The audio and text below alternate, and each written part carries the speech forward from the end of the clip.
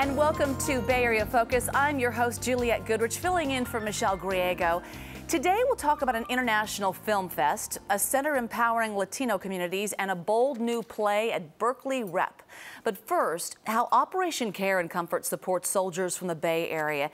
And Frank Keffer joins me now from OCC, Operation Care and Comfort, and thank you so much. Thanks for having me. We were just chatting about some of the background. This was actually founded in 2003, just the idea of putting together care packages out of a garage, and it's really expanded since then. Tell me about the operation.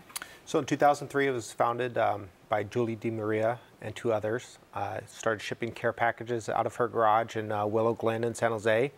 I was one of the original care package recipients back in 2003, 2004 when I was in Iraq. And that's how I became involved. After returning home, I knew how important it was to me, and so I had to do everything I could to help support it and keep it going. Wow, so here we are now, years later, just operating out of a garage. Tell me how big the operation is now. So from the garage, we got so big we had to partner with the Red Cross, and we were the largest independent group associated with the Red Cross on the military side. And then in 2010, we became our own 501c3, and we're just bursting at the seams. And what sort of things are sent in these care packages? Usually it's just some stuff we take advantage of here.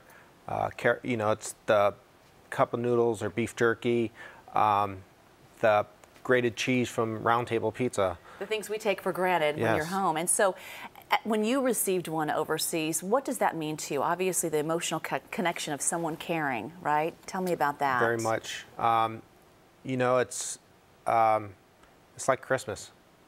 It's something to get you through the day, to look forward to, the mail call. It gives you the motivation. Even I've been out of the Army for 10 years, and still one of the first things I do when I go home is check the mail, because that's how instilled it is in me, receiving something.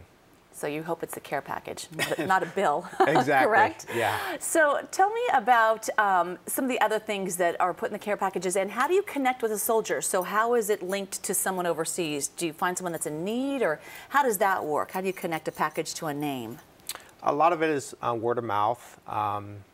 Prior, you know, people have received them. We'll get them again because they're going multiple tours.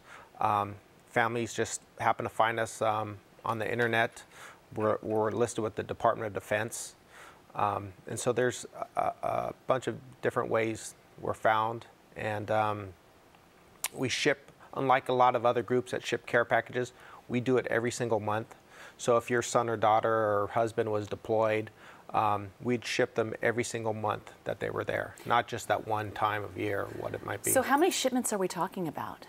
Well, to date, we've shipped over probably 1.2 million pounds, and it's all through donation, all through fundraising. It all goes to the United States Post Office. And I know that Operation Care and Comfort has three different facets: care packages, Yes. tickets for troops, and then also adopt a military family. So first talk about tickets for troops, and then we'll talk about adopting a military family.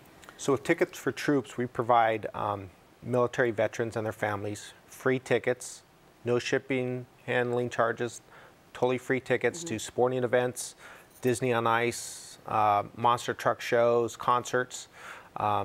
Usually the San Francisco Giants give us several thousand tickets during the year so we could send troops to the games.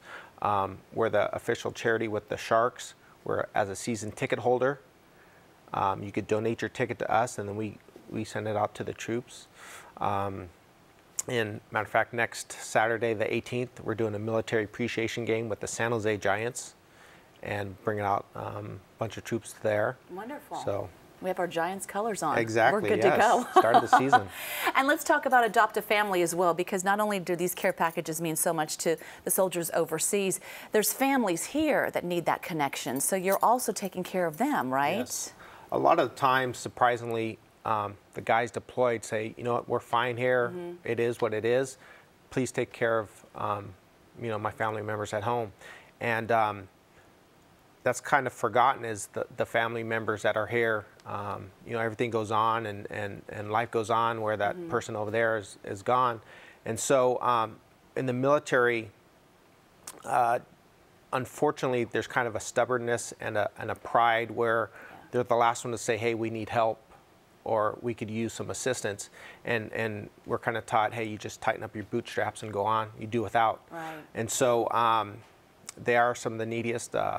You know, they're an average soldier in the military. After spending 4 years in, they're not quite a supervisor or sergeant yet, but they have all that training, all that experience.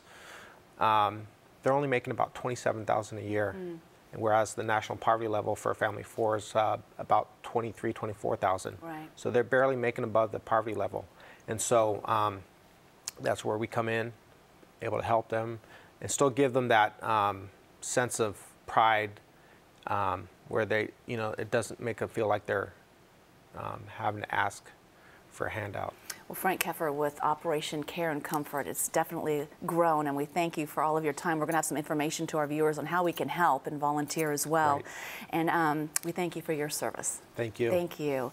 So if you'd like more information on Operation Care and Comfort, log on to occusa.org. That's occusa.org, and we'll have more information for you. Coming up, a Bay Area Film Fest featuring movies from around the world.